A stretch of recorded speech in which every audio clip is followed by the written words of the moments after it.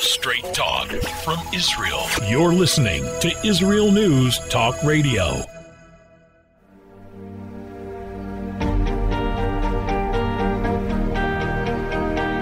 Hello. Today is the 4th of July, the 24th day of the month of Tammuz, 2021. Welcome to News from the Torah. This is Leah Aharoni, and I'm so glad you chose to join us today. So first of all, for all of our American listeners, happy Independence Day. We hope you got some great meat cuts for this barbecue, and you're going to go out and enjoy the parade, the fireworks, or whatever celebrations are happening in your community today. It's certainly a terrific time to celebrate your independence, especially after last year. Independence Day celebrations got canceled in some places. So happy Independence Day to our American listeners. And today we're finishing, or more correctly, this week we're finishing the book of Numbers, the book of Bamidbar. The Jewish people's journey through the desert is about to be over as they're standing on the cusp of entering the promised land. And on this show today, I want to talk about our own journeys to the promised land, our journeys to our personal promised lands, our journeys towards our goals, towards our commitments, towards our life missions, the one that you really want to happen. We're going to have a whole segment that talks about the attractions and distractions on our way to our personal promised land. I also want to take the time to talk about the journey of the Jewish people to the actual promised land. Are we preventing ourselves from entering the promised land? And what are the prices we may pay for doing so based on the Torah? And finally, one more segment about the quality of Jewish unity that has to be in place for the Jewish people to enter the promised land. It was this way in the Bible when Moses was about to let the Jewish people go into the promised land before he passed away. One more thing he had to do before he passed away to enable the Jewish people to go into the land of Israel. And it's certainly true today, especially during these 3 weeks when we are mourning the destruction of the two temples. Jewish unity is the way to bring our Geulah, our redemption. More about all of this on this show. Stay tuned.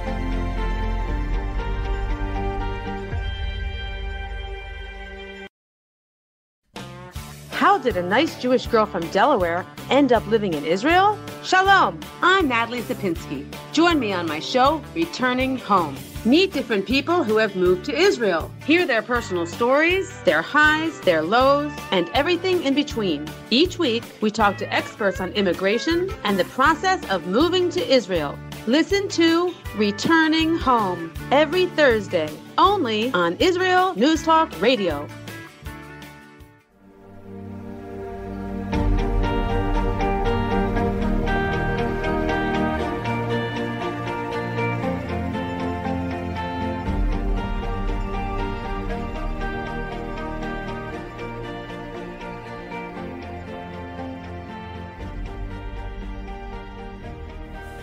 Welcome back. So, as we said at the outset, happy Independence Day to all our American listeners, to everybody who is celebrating the 4th of July today, America's Day of Independence. And I would like to talk about the Jewish American experience for a few minutes today on this show, and to ask whether the American Jewish experience is about to come to the end. In 1940, the previous Lubavitcher Rebbe came to America from Europe, and people tried to convince him that America is somehow different from every other place. You can't keep kosher in America. America is different. And the Rebbe's refrain used to be, America is not different. So when people would tell him that you cannot keep kosher in America, he would say, America is not different. When people would tell him that you cannot keep Shabbat in America, he would say, America is no different.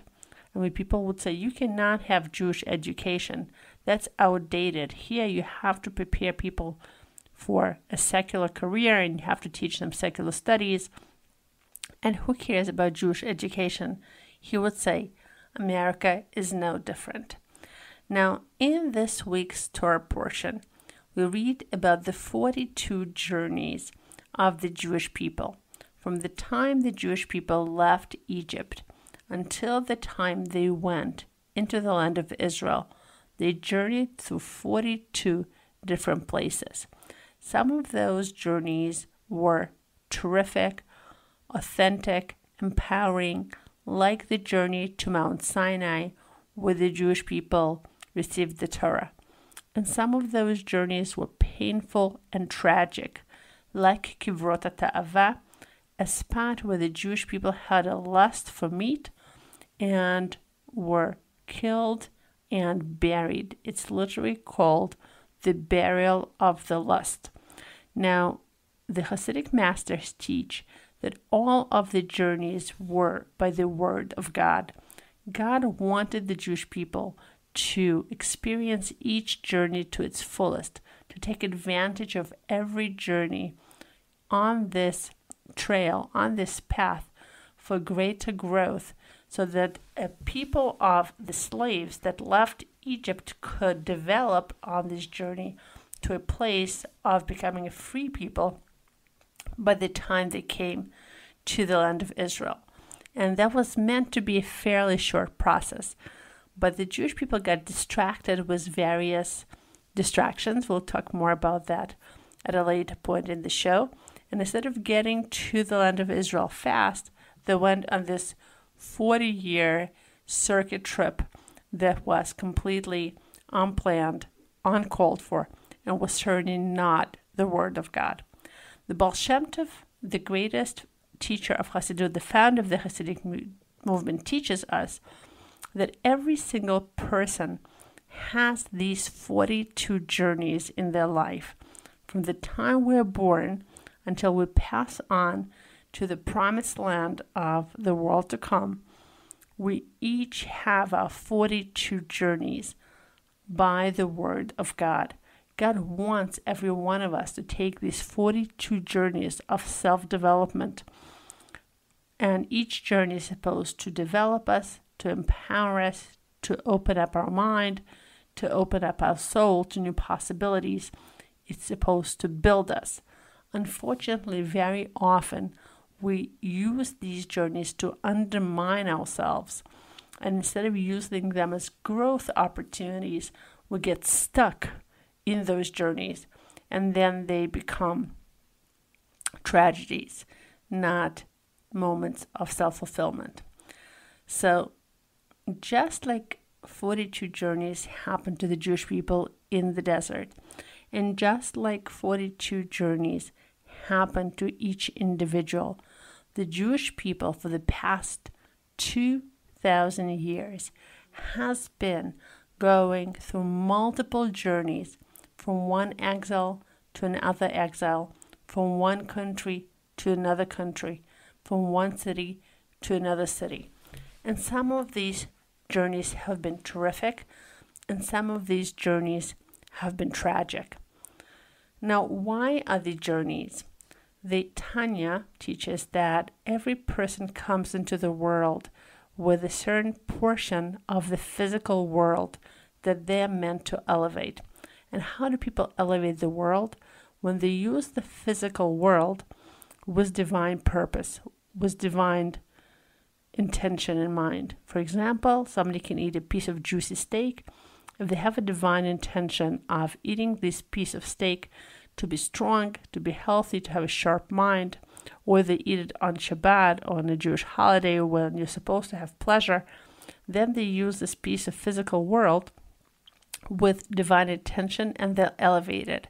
And in Judaism, we are not against the physical. We're all about using the physical to elevate it for divine purpose. But on the other hand, a person can take the same resource, the same piece of the physical world, and downgrade it by just indulging in it with no purpose at all, or using it for something negative. So this is part of the 42 personal journeys. In the same way, the Jewish people, by going to different countries, spending times in different exiles, have been able to take parts of all these different cultures and elevate them by incorporating them into the Jewish lifestyle and into the learning of the Torah. So, for example, if you learn biology, if you learn physics, if you learn astronomy, and you take that knowledge and you integrate it into your Torah learning, you're taking that knowledge and you're elevating it by using it for divine purpose. And every single nation of the world has brought things that are special to it to this world. So by integrating all of those secular inventions, sciences, developments, practices, lifestyles, and integrating them into the Torah lifestyle, bringing them up to the divine, they're elevated. And this has been one of the purposes of these exiles, of these journeys. But what happens? Sometimes, just like we get stuck in one place, in one journey, the Jewish people get stuck in a certain exile. They forget that the exile is supposed to be temporary. It's not their final destination. It's just one more journey on their way to the promised land. And for the Jewish people, the promised land is the land of Israel. Sometimes Jews get too comfortable in exile, too used to it, too happy there, and they think that they have arrived home. And when that happens, unfortunately, Jewish history has shown that tragedy calls. It happened in Spain before the Spanish Inquisition. Unfortunately, it happened in Europe, and it sounds like it has happened in America again. Every day when we pray for the ingathering of the exiles. And we have a line that says, sound the big shofar, the big horn, to gather the exiles. And Rabbi Avram Yitzchak HaKohen Kook, the chief rabbi of Israel who passed away in mid-1930s, asks, what is this big horn? He brings a law from the laws of Rosh Hashanah, the Jewish New Year, when the horn is blown, the shofar is blown. And he says that there are three types of shofar. There is the ram's horn. That's the preferable, most beautiful way to perform this commandment. And the ram's horn is the best way to do it. That's the big horn. Then there is the middle horn, the kosher horn of any kosher animal. And it can also be used, but it is not such a beautiful way of performing that commandment. And then there is the impure horn, a horn of a non-kosher animal that can be used only if there's no other choice and there's no blessing made on that horn. And he uses these three horns as symbolism for why Jews come to the land of Israel. The preferable reason that a Jew comes to the land of Israel is the beautiful big horn. It is when Jews come to Israel out of ideology, when Jews understand that this is the promised land, in which God wants us to build a perfect Jewish society. Our society is Jewish, but it is not perfect. It is far from perfect. It needs more perfection and more development. And it is the life mission of every Jew to come to the land of Israel and be part of rebuilding a perfect Jewish society that one day will be a light unto the nations. This is the mission of the Jewish people. And when people are ideologically motivated to come to the land of Israel, to be part of that project, that's the big horn. The second horn is when Jews come to the land of Israel for economic reasons, where Israel is a better economic place for them to build their life. And we have seen that over the past 10 years, when many Jews moved away from their communities to Israel because there are better health benefits here, because there are better educational choices, and they're much cheaper in Israel. And this is the middle horn. And there is the impure horn, the horn of anti-Semitism. And this horn has been raising its ugly head in America more and more over the past few years. Just on Friday, we saw a Chabad rabbi in Boston being stabbed outside of his synagogue.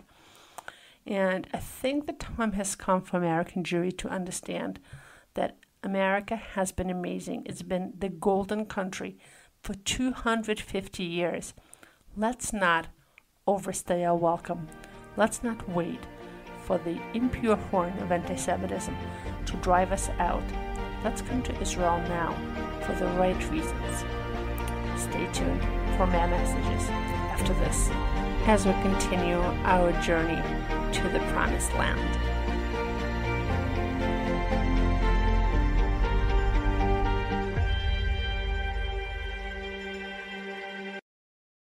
Shalom, everybody.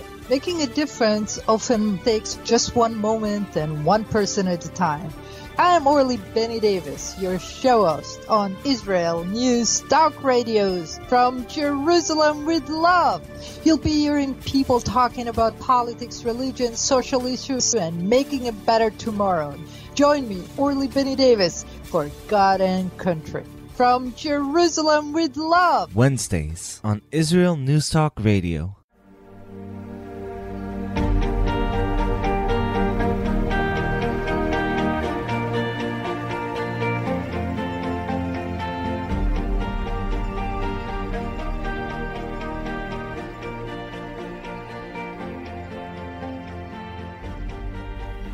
Welcome back. So this week we wrap up the book of Bamidbar, the book of Numbers, by reading two Torah portions, Matot and Mas'eh. And in this week's Torah portions, God tells Moshe to do one more thing before he dies. There is this one more war that has to be fought, and Moshe has to fight it, nobody else, and he cannot pass away without fighting this war. This is the war on the Midianites. Now, if Moshe cannot pass away without fighting this war, and if this war has to be fought specifically by Moshe, it's the concluding chapter of his life, so to speak.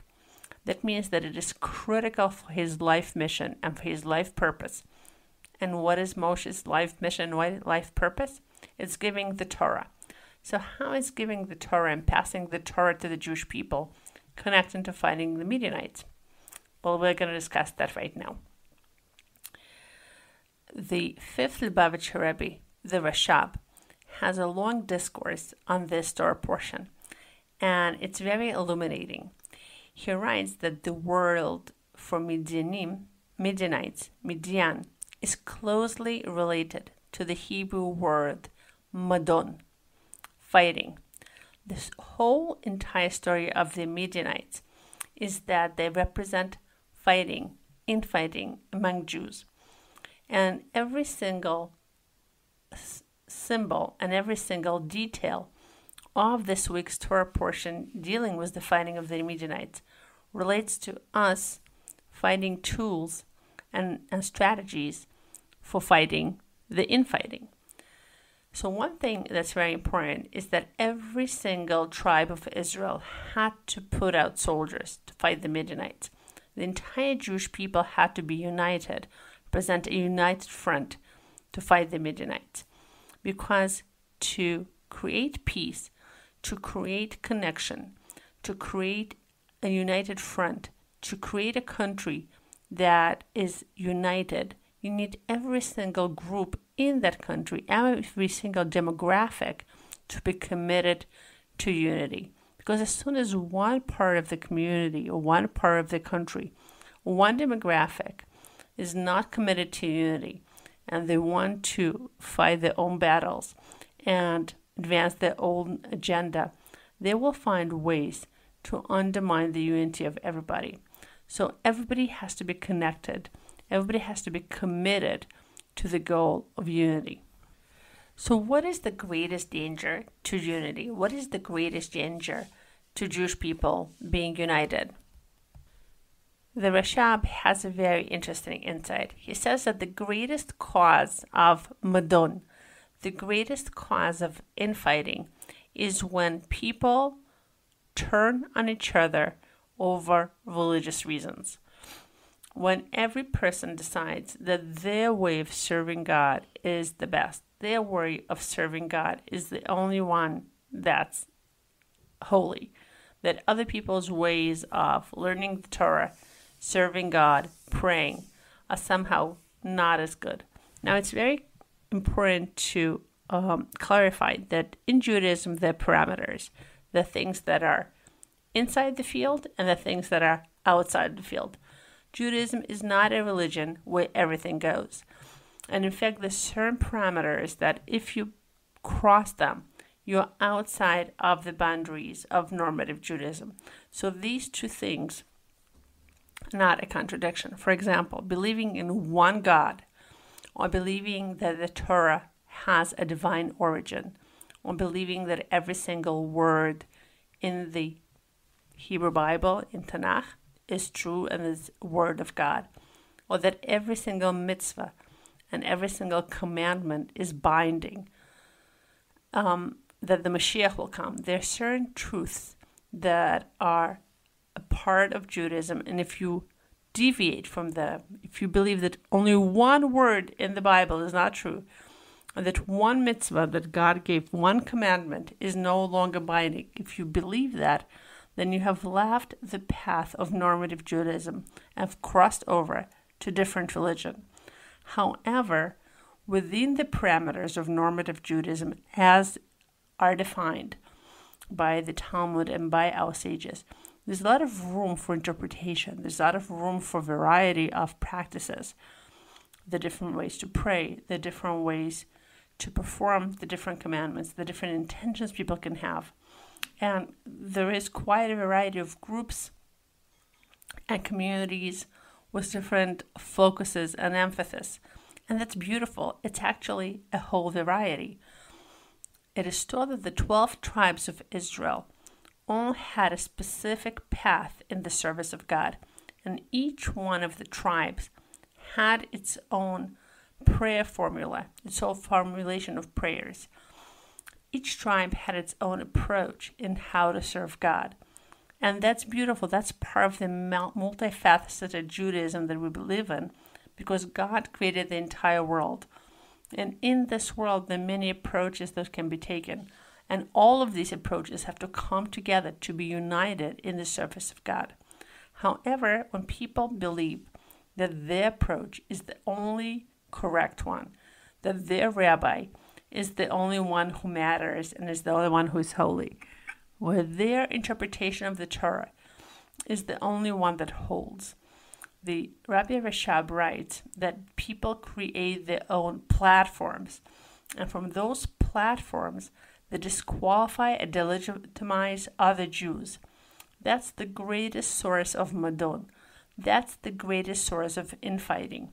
Why is that? Because when you attack other people's ways of serving God, once again, within the parameters of normative Judaism, what you're really doing is defending your own insecurities. And not only that, you're delegitimizing a way of using part of God's world for serving God. And because everybody's so sure that they're doing this for holy reasons, they're doing this because God wants them, and they're so convinced that they're right, there's no talking them out of it. So this is the greatest source of division. And people can really fight it out over very, very minute things. And unfortunately, I get to see a lot of this when people with these self-righteous attitudes come across and say, oh, wait, no, the way you're doing Judaism is all wrong.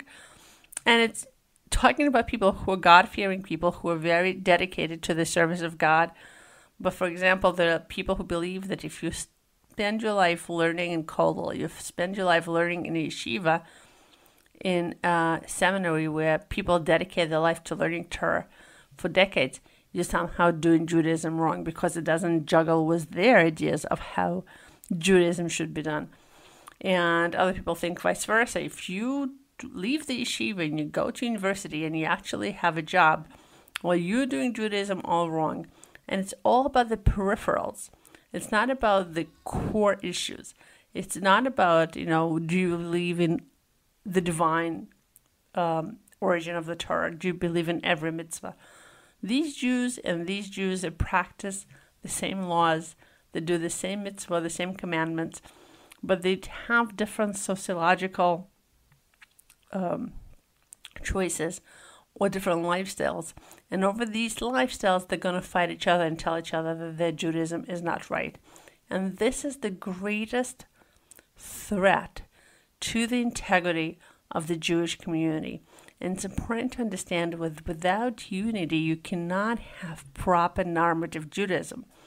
The integrity of the Torah, the integrity of the Jewish community depends on people coming together with different lifestyles and different approaches and different interpretations and creating this one beautiful whole. And this is why Moshe's work could not be completed without this unity. Because we need to understand that people are very different. The Baal Shem Tov writes that what is a mitzvah, a commandment for one person, can be an advice of the evil inclination for a different person. For one person, too much frivolity is bad. And for another person who is on the verge of depression, he needs that frivolity to get himself out, to dissipate the stress, not to fall into depression. So what's right for one person is not necessarily right for the other person. We're different people. We need different approaches. We need a whole multifaceted Judaism where every person can find himself or herself. And without that, the entire Jewish people cannot receive the Torah. There's no one path that is right in Judaism.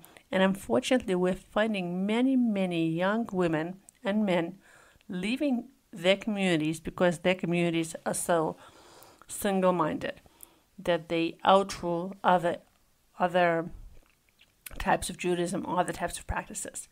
So if you're looking at other Jews who are also committed to God's word, who are also committed to halacha, to Jewish law, who are also committed to learning Torah, and you're finding something wrong with them, please understand that you are going against the way God wanted the Torah to be given. You are undermining Moshe's life mission of giving the Torah to the entire Jewish people. Before we can enter the land of Israel, we need to get rid of Madon.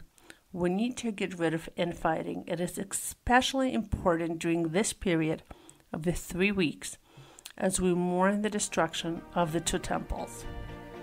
Stay right there. We'll be right back.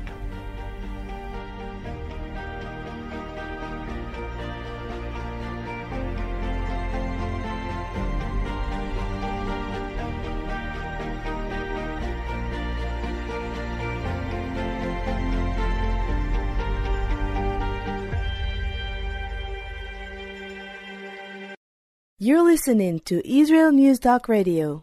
This is Shai Ben-Tekoa, and each week I'll be webcasting to you from Judea, origin of the word Jew, a people besieged and beleaguered in every generation.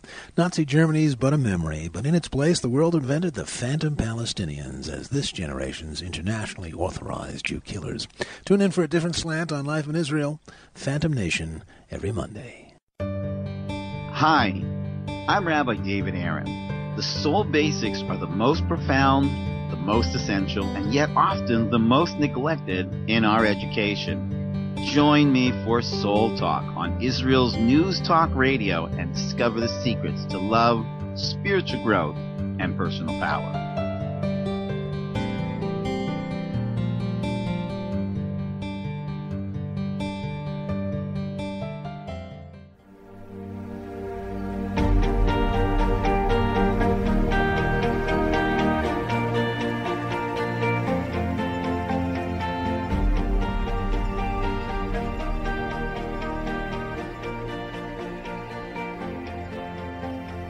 So, once again, welcome back.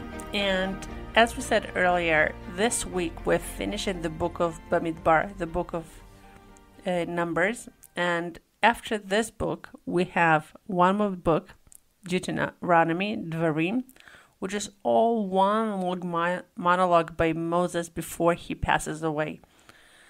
So basically, we're done. We've been with the Jewish people from the time that God created the world, all the way through leaving Egypt, the 40 years in the desert, and we are standing on the cusp of entering the promised land. And I want to ask you, what is your promised land? What would need to happen for you to enter your own promised land? What does it look like? Where is it? And what's preventing you from getting there? For the past several weeks, throughout the book of Numbers, we've been reading about the different distractions, different things that distracted the Jewish people from going into the land of Israel. So obviously, the golden calf was a distraction, and also their own fears and the sin of the spies was a big distraction, a 40-year-long distraction. Now, this week, I heard a very interesting masterclass with a person by the name of Nir Eyal. He's a former Israeli who spent a lot of time in the Silicon Valley, and he taught marketing at Stanford University. And for the past 5 years or so, he has been studying the science of distraction. What is distracting us from reaching our goals? What is distracting us from entering into our own promised land? What is distracting us from becoming the best versions of ourselves? Now, I know that many of us feel like we're missing focus. We know we want to be moving in a certain direction, but there's so much stuff happening around us, and this stuff grabs at our attention. And not only are we not moving towards our promised land, but we also feel very overwhelmed. Like there's too much stuff happening, we work way too hard, and we have very little to show for that hard work, because although we're working hard and we are overwhelmed, we're not moving towards our own promised land. So over the next few minutes of this segment, I want to discuss some of Eyal's ideas about what is distraction and how we can fight it back to get our time back and our focus back to actually move towards our own personal promised land. So first, we need to figure out what we're trying to achieve. Now, if our issue is distraction, asks Eyal, well, what's the opposite of distraction? And most of us think that the opposite of distraction is focus. But he has no. The opposite of distraction, if you move away the dis, is traction. What's traction? Traction is what gets you towards your purpose. It's action. Traction has the word action in it. These are actions that are moving you towards your purpose. So anytime you move towards your purpose, you're taking the actions of traction. And every time you do things that are not moving you towards your purpose, you are being in distraction. So I think this is a very important distinction, and I think it's terrific, because to be able to be in traction, you need to figure out, where am I going? And what do I want to achieve to get to my own promised land? And then you can also see what are the distractions that are keeping you away from your promised land. So he gives an interesting example. For example, you want to spend some time on social media. Is that traction or distraction? It really depends. If you've defined for yourself that you want to spend 20 minutes, 30 minutes, 40 minutes on Facebook to catch up with your friends, then that's traction, because that is something you define for yourself as a meaningful activity, part of your values. And you're spending 40 minutes on the internet, on social media, to catch up with your friends, that's an act of traction. But if you're just scrolling through Facebook instead of getting to an important deadline that you need to be getting to, and you're just too afraid to approach the work, then those same 40 minutes on Facebook become a distraction. Okay, so now, how do you fight distractions? He gives a whole bunch of different techniques, but I want to focus on two things that I found meaningful in his talk. Number one, he shared that although we think that most of our distractions come from external sources, like Facebook or mail or social media or other people or other workers or work needs. Like sometimes I sit down to do some work, and at that very moment, somebody will email me or call me or ask me to do something urgent, a big distraction. So we usually think that what's taking away our attention, what's pulling away our attention are all these external things. And he says that research shows that all those external distractions are only 10% of our distractions. But 90% of our distractions come from within. How does that work? And here he coined a great line, which I think is very true. He writes that time management is actually pain management. We have all these internal pains, all these internal discomforts, the psychological states that we don't enjoy. And when these psychological states happen, instead of paying attention to them and working through them, we get distracted by opening our phones, going online, calling somebody, or just doing something that's distracting. So that internal discomfort can be boredom, it can be loneliness, it can be some kind of psychological pain, it can be a feeling of failure. So instead of surfing that feeling, and I will show you in a minute how to do that, we instead pull for the device to use it to distract us, not from the task, but actually from the discomfortable feeling. So what Nir Eyal suggests doing in such a situation is setting your timer for 10 minutes. And in those 10 minutes, either going back to the task you are planning on doing, or looking at that feeling, looking at that urge to go to the phone, to eat that cake, to do something that's really distracting for you, looking at that urge and seeing maybe it will being with it, acknowledging it, and seeing how it feels. And he says very often by the time 10 minutes are over, you will be back at your task. I want to suggest a different technique. I suggest that when you feel an urge to do something that you know is not good for you, whether it is going on the phone or eating something that you know you should not be eating, or saying something you know you should not be saying, or doing something you know you should not be doing, closing your eyes and looking at that urge and getting to know it, instead of running away from it, actually running towards it. We have a maxim in Judaism, an axiom, that all pain comes up to be healed. Just like your physical pain comes out to be healed, if you had that root canal, it hurts, but it hurts to let you know that something is wrong so you can go and get that treatment and heal it.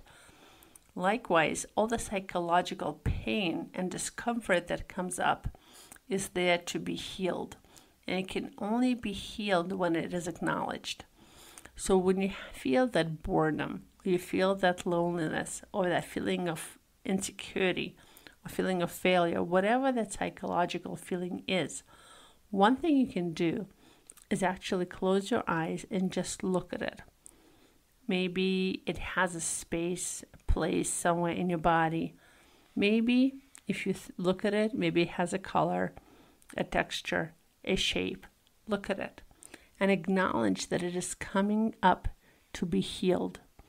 It also might have a voice, so you may want to look at it and very quietly listen and hear if it has a message.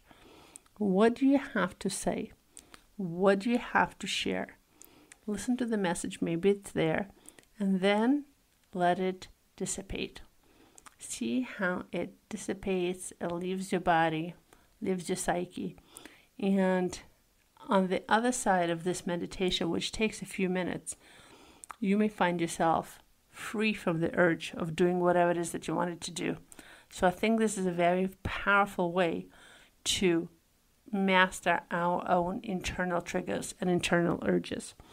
And the other thing I found very helpful in Nir Eyal's presentation was his suggestion to get rid of the to-do lists, because your to-do list only shows you that you're failing.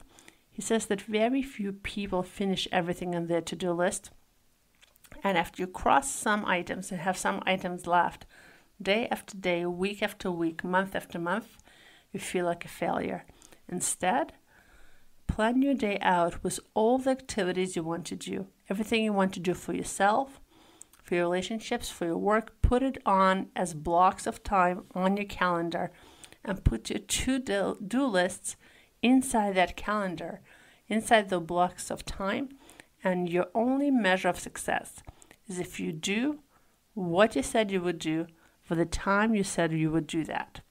I think it's a revolutionary way to look at how we plan our time on our way to our own personal promised lands, on our own personal journey towards our goals with less distractions. I'm wishing you a terrific week of no distraction and lots of traction on the way to your own promised land. And on the other side, next week, we'll be starting a new book in the books of Torah. Have a great week now. Bye-bye.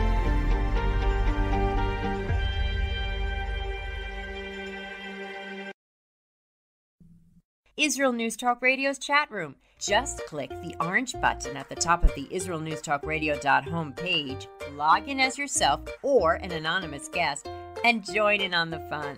You'll meet other listeners from all over the world who listen to Israel News Talk Radio, and you can make new friends. Israel News Talk Radio's chat room. It's the closest you can get to being in the studio with us. We love listening to Israel News Talk Radio. Where can you get the inside news on Israel? At Israel News Talk Radio, we're dedicated to sharing Israel's inside story with the world by providing our listeners with news on Israeli politics, current affairs, and Israeli Jewish culture. The Israel News Talk Radio homepage also provides you, the listener, with useful information at your fingertips, with scrolling news headlines, weather, currency exchange, Shabbat candlelighting times, and so much more. Our radio programming is always accessible and on demand. We operate absolutely free of charge for everyone, everywhere. If you love what we do, partner with us now by becoming an Israel News Talk Radio supporter.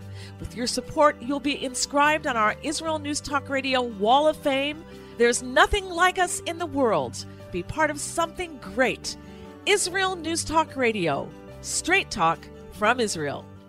If you love Israel News Talk Radio, then you'll love our Facebook page. We keep you up to date on what's happening in Israel, plus little surprise treasures that we don't share on the radio.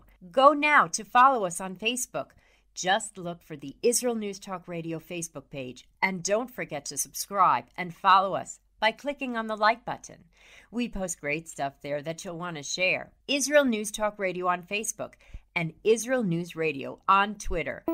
News, opinion, and more. You're listening to Israel News Talk Radio.